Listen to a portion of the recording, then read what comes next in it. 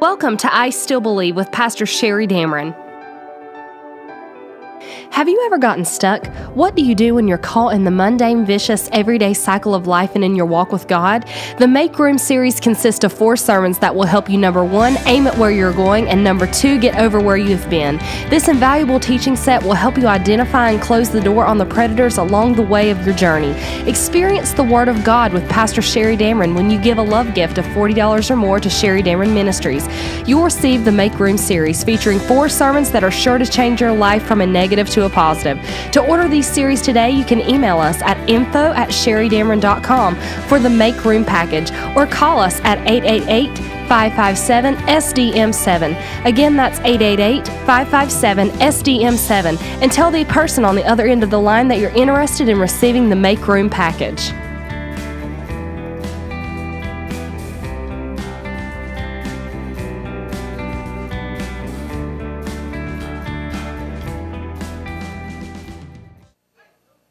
This morning, what we're going to talk about is, what are you waiting for? He's already told you it's yours. He's already told you that you are above and not beneath. That you are a conqueror. More than a conqueror, I believe I heard somebody preach. He's already told you you shall possess the land. What are you waiting for? So the main thing that our topic this morning is going to be this: decisions. Decisions. Come to church to hear from the Lord. You have to make a decision to act on what you hear. Because it doesn't matter how much you hear Him speak. Oh, He woke me up in the middle of the night and He was talking to me. What are you doing with what He said? We want everybody to know how much He woke us up in the middle of the night and how long we prayed. But what are you accomplishing for the kingdom of God? What are you accomplishing? Decisions. What is a decision? It's a choice made after deliberation. A choice made after deliberation. It means to gather information with the intent of reaching a specific destination. A specific destination. If you go out there and you get in your car and I say, "Where are you going?" You say, I don't know. I'm just going around in circles. Something's wrong with you. Leave the house. Get in the car. Go to Walmart and just sit there. Something's wrong. You ain't ever going to amount to nothing. You ain't ever going to get that stuff out of Walmart that's in there, as long as you just sit there. Okay? You've got to make a decision after you gather your information. What are you going to do with the information that you've gathered? Okay? Y'all good? Decisions, watch this, always begin with a question. Okay? But the end result depends on the information that you gather in between the question and the execution of the decision. Those are big words, wasn't they? Aren't y'all proud of me? I'm sounding smarter every day. I've been hanging around Gigi. Pick up some of her words. I'm going to get smart for us all over with. Your Bible is a book of questions and answers. It's full of questions and answers. I've heard a lot of people preach that Bible is just, all it is answers. No, it's questions and answers. Okay, it's both. Questions and answers. And watch this. Your life is an open book test. Okay, you hear me? The Bible is a book of questions and answers. Your life is an open book test. If you open the book, you pass the test. You rely on people, you fail miserably. You better not rely on what somebody else tells you about the book. Okay? That's why you keep failing. When you come to church, that's why I give you those notes. When you come, I want you to know where I got my scriptures from. I want you to know that I didn't take it out of context and make up my own story. Okay? It's my story and I'm sticking to it. If it ain't right, you better not stick to it. Okay? We've sat under teaching that they gave us scripture, but it was erroneous. And we failed miserably. Okay? We ain't doing that anymore. I want to look at Romans, and I want to give you a question, because Paul asked us a question. Romans 8:35, he asked this. He said, who or what shall separate us from the love of Christ? Now, that's a question right there for you. And it's a question worth answering, is it not? Who or what shall separate us from the love of Christ? Shall tribulation or distress or persecution or famine or nakedness or peril or sword? Shall any of these things separate us from the love of Christ? And as it is written, for your sake we were killed all the day long, and we were accounted as sheep for the slaughter. Here comes your answer to that question. No one or nothing. I looked it up because I wanted to know. Your King James Version says no in all these things. But your Greek says no one nor anything shall separate you from the love of Christ. Because in all these things, all what things? Peril, sword, persecution, famine, all these things, you are more than a conqueror. How? Through Him. Through Him that loved us. You mean I'm more than a conqueror when somebody pays my light bill? No, your lights can go off and you're still more than a conqueror through Him. I'm more than a conqueror when my children come home? No, you're more than a conqueror while the children are out there acting a fool. You are still more than a conqueror through Him. Okay? You got to believe Him above your circumstance. But if I focus on the circumstance, I'm going to believe it. You hear me? Y'all good? Here's the decision. Paul gave you a question. He gave you an answer. Now here's the decision that Paul made and that you have to come to. For I am persuaded. Hey! That right there, I can sit down. Because if you'll ever get persuaded in all these things, if you'll ever get persuaded that He is the Son of God, that He set this world into orbit, that He set you in His image, if you ever get persuaded, nothing or no one can stop you from your destination. That's good news right there. For I am persuaded that neither death kill me, but you can't separate me. Talk about me, lie on me, but you can't. Tell the truth about me. It's bad when they mess up and they say something bad about you. That's the truth. But it can't separate me from who I know I am in Christ Jesus. It can't separate me. For I am persuaded that neither death, nor life, nor angels, nor principalities, nor powers, nor things present, nor things to come, no height, no depth, nor any other creature. Don't look at your husband or your wife. Nor any other creature shall be able to separate us from the love of God, which is in Christ Jesus our Lord. So if I'm going to be effective in the kingdom of God, and if I'm going to be effective in my everyday life, what have I got to be? Persuaded. Just persuaded. Some of you, if you'll just write that word down and tattoo it on your, don't run out into the tattoo parlor, Jesus. Put it on your forehead. Sister Pat was on her way to get a tattoo. And put it on your forehead or put it on your mirror, put it in your car or something. Just put the word persuaded.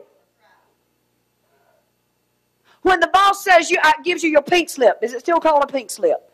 They might email it to you now, I don't know. But when the boss says you're fired, you need to be sitting down in your car and going, I'm persuaded. There's a better job on the way. I'm making more money in the next job. I'm going to be an entrepreneur tomorrow. I might be fired today, but I'm going to be running corporate America tomorrow.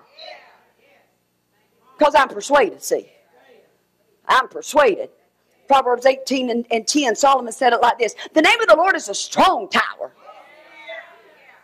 Strong tower. He said the righteous run... listen to me, the righteous run into it, and he didn't say the wicked. That must mean sometimes the righteous are going to run. So in other words, don't get all upset because everything ain't right, because the Lord just told you you're going to run sometimes. Sometimes it's not going to go just right. Here's the thing, running in what direction? What is going to determine your rise or your fall is in what direction do you run. The Lord is a strong tower, and I am persuaded that when I run into him, I am saved. Y'all good? I'm helping myself. I don't know if I'm helping y'all, but I'm helping me. Psalms 103:1 says it like this. Bless the Lord. He didn't know I was going to say that this morning. Brother Marcel had no idea. He started saying, bless the Lord. I said, that's it. Sing it, brother, sing it. Don't you love it when everybody works in one mind and one accord? Bless the Lord, oh my soul, and all that is within me. My faults, my failures, the things that I hide from my own self. Bless the Lord, oh my soul, and all that is within me. I will bless his holy name. Bless the Lord, oh my soul, and forget not all of his benefits. It didn't say, and forget not all of my mess-ups. It said, forget not all of his benefits. When I messed up, the benefits are still good. My husband was in the Air Force for 22 years. He has benefits from the Air Force. I didn't do a thing to earn them, but I get them. Because I married the right man. You don't have to do a thing to earn them, but you get them because you submitted yourself under the right man. That good? So what was David doing? What was he doing? Bless the Lord, oh my soul, and all that is within me. Let me tell you what he was doing. In the middle of the test, in the middle of the test, in the middle of the storm, in the middle of the trial, he was saying, self, listen to me. You will bless the Lord. That's what David was doing. David was being persuaded. He was having to persuade his own self. Listen to me. Things ain't looking too good right now, but I will bless the Lord. Sometimes you got to persuade your own self to bless the Lord. Because Facebook ain't going to persuade you. Your neighbor's not going to persuade you. You have to persuade yourself to bless the Lord. The Lord who forgives all of my iniquities. How many? All of them. Who heals all of my diseases. How many? Who redeems your life from destruction. Who crowns you with loving kindness and tender mercies. And who satisfies your mouth with good things. Some of y'all need to get your mouth satisfied with good things. Okay? So that your youth is renewed like the eagles. That's better than Botox. So that I'm sorry, I'm trying to act right, but you know me, I can't help it. I just open my mouth and there it comes. So what am I doing right now? What am I doing? Pastor, what are you doing? Can I tell you what I'm doing? What I'm doing is I am giving you good information so that you can make the correct decision. That's what I just did. Because that's what you should come to church to get. Good information. If you'll receive that information, you will leave here and you will make good decisions. Okay? Is that good? Now that's my foundation. I ain't got started yet. Let's go to 2 Kings because I'm finna burn it up. 2 Kings 7:3 says this. Everybody on TV that's trying to find 2 Kings, it comes right after 1 Kings. Those of you here, you got it in your notes. 2 Kings 7:3 says, and there were 4 leprous men. Whew! It's going to be good. There were 4 leprous men at the entering in of the gate of Samaria. Here's what I'm about to do. I'm about to talk about the gate. Y'all thought I was going to talk about the lepers, didn't you? We can't talk about the lepers unless we understand the gate. We overlook stuff. Gate. Because watch this. The gate is where the decision begins. The gate is where the decision begins. Okay? Here's the thing. Let me explain. Let me give you just a little bit of background. There's a famine in the land. Okay? There's a famine in Samaria. And on top of the famine, the Syrian army, I had no idea that the Syrian army was fixing to be in the news, but this is where God took me, so this is where I'm going. The Syrian army had surrounded the city of Samaria. So here they are, they're in a famine on the inside, and the enemy's encamped around about the outside. Anybody know exactly how they feel? A famine on the inside. Can I tell you Thanks something? for watching with us today on I Still Believe with Pastor Sherry Damron. Now let's take a break from the message and enjoy this song written by Pastor Sherry herself called God Bless America Again. And then we'll get right back to the sermon.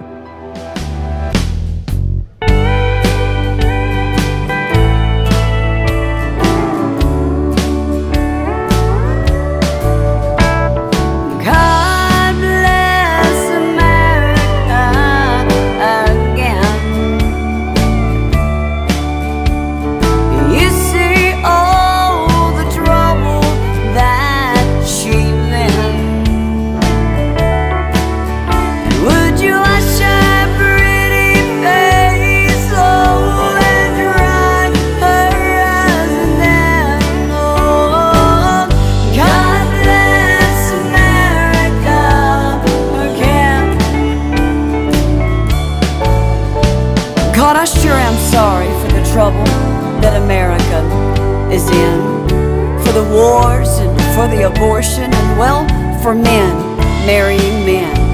See, God, somehow we've forgotten that you're our source and your word is what we were founded in. And if we, the people, put you first, your blessings will descend. So humbly, God, I ask from the White House to your house, will you bless America again?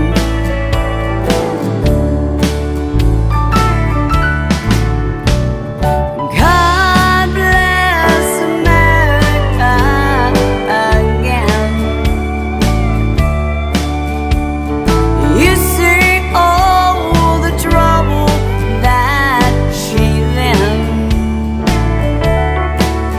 and would you wash her pretty face and dry her eyes and oh, God bless America again.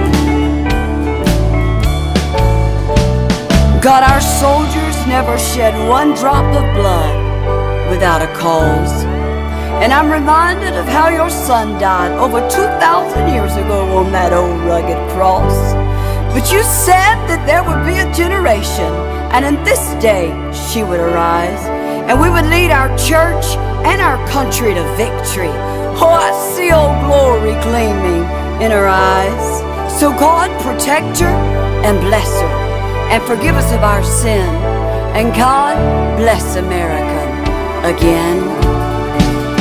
God bless America again. You see all the trouble that she's in, and would you wash her pretty face and dry her eyes and then oh, God bless America again. Oh, and God bless America again.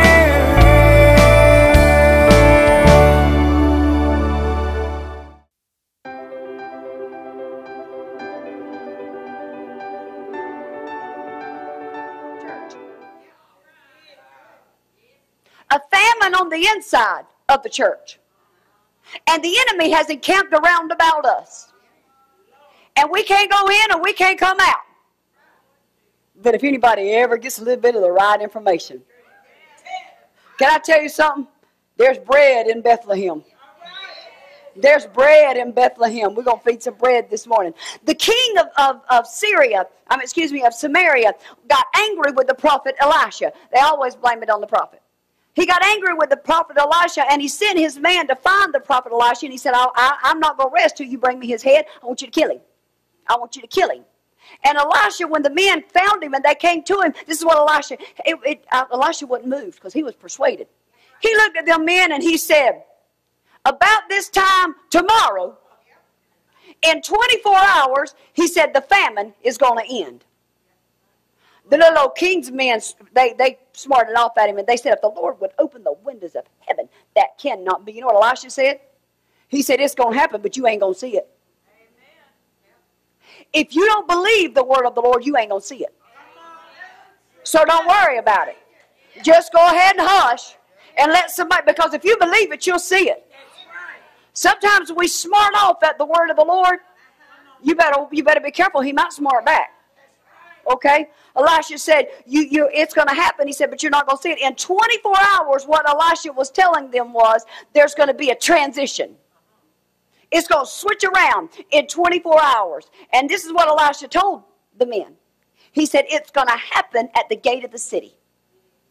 Go to the gate and watch. He said, because that's where it's going to happen. But here's what caught my attention. What caught my attention is, at the gate of the city, the only thing that the Bible tells us was there was 4 lepers. Nothing else was at the gate, but Elisha just told them there's going to be a transformation happen, and it's going to happen at the gate. Can I tell you a little secret? God has undercover, unsuspecting people in unusual places of transition. You would think there'd be an armed and ready army at the gate if there's going to be a transition. Ain't nothing but 4 little old lepers. 4 men with issues. That's why I know we're going somewhere. We all got issues. A gate is a place of transition. Anybody in transition? It's a place of transition. It's a place where either you enter or you exit, depending on the decision that you've made. But whether you enter, whether you go into your blessing or you back out of your blessing, the thing is, either way, it's a transition. Either way, it's a transition. Transitions are important. Because watch this, battles are won and lost at the point of transition. Elections are won and lost at the point of transition. Can I tell you, life begins or ends at the point of transition. Am I right? The point of transition is an extremely important place. So, what exactly is transition? Transition is this. It is being birthed. Can I tell you, the birthing place is a dark place. It's being birthed from one stage to another. From one stage to another. The places of transition are those dark and chaotic places in your life. Anybody there? Dark and chaotic place. If you don't think that it's a chaotic place, stand at the door of a mama about to birth a baby. Just stand. You ain't even got to go in. You ain't got to see it. Just stand at the door. You'll be glad you adopted. At the point of transition, it's dark and it's chaotic. It's where you wonder this. Has God forgotten me? Has He completely forgotten what's going on in my life? Did He take a siesta? What is going on? I want to say something important right here, okay? Watch this. Be careful of the decisions that you make while you're in transition. Okay? Be careful of the decisions that you make when you're in transition, because they will either make you or break you. Okay? But watch this. Whatever you do, make the decision. Make the decision. Because to decide nothing is certain death. I cannot stand here because I'm in a chaotic state and decide nothing. You have to, at some point in time, make a decision. Okay? Many women today are looking at their husband and saying, just make a decision. Just do something. Men are looking at their wife and saying, just make a decision. Do something. Don't just sit here. Don't just keep sitting here and taking what comes to you. Make a decision. Let's transition here. Let's go somewhere else. Let's do something else. Let's get out and just ride around. But we got to do something. Because to sit there is to die. Watch this. Look at God. The city of Samaria has rejected these 4 leprous men. Rejected them. Kicked them out of the city. Put them completely out of the church. Put them out of the temple. Put them out of their homes. put them out of the city, and they labeled them unclean. Labeled them unclean. But God had strategically ordained the leprosy in the 4 unclean men. I believe I remember somebody preaching, if I'm not mistaken, that everything works together for God's good. The good, the bad, the ugly. All of it is ordained by God. Why did He ordain these 4 men to have leprosy? Let me tell you why. So that they would be rejected. So that He could position them for the survival of a whole city. It wasn't about them. It was about the survival of the whole city. Sometimes God will order something that you think is going to be the death of you.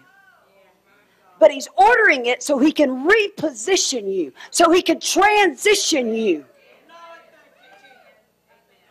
Because He needs to save somebody else. He needs to deliver somebody else. Y'all good? When we realized we couldn't get $375,000, God was repositioning us. Because He said, you already outgrown the 6 acres. What are you doing playing around over here on 6 acres when I need you to have 60 acres? Because I got more in you than 6 acres. I've already taken you further than already. And we thought it was rejection. But it was what? Protection. My Lord, have mercy. Can I tell you, the very thing that you need is sitting in front of you? My daddy was sitting on that land the whole time. He thought he bought it for him. He didn't know he bought it for us. He bought it for us and had no idea. Let me tell you a secret. Keep your eyes on rejected people. Because rejection may be your greatest weakness, but it's God's greatest strength. It's God's greatest strength. Why is that? Can I tell you why? Anybody want to know why? Number 1, because rejection equals isolation. And God has a funny way of using isolation to propel you into your preordained place. When you're isolated. Thanks for tuning in today to I Still Believe with Pastor Sherry Damron. If you've enjoyed this portion of the message entitled, What Are You Waiting For? And would like to purchase this entire message, please call us now at 888-557-SDM7. Again, that's 888-557-SDM7. Or email us at info@sherrydamron.com.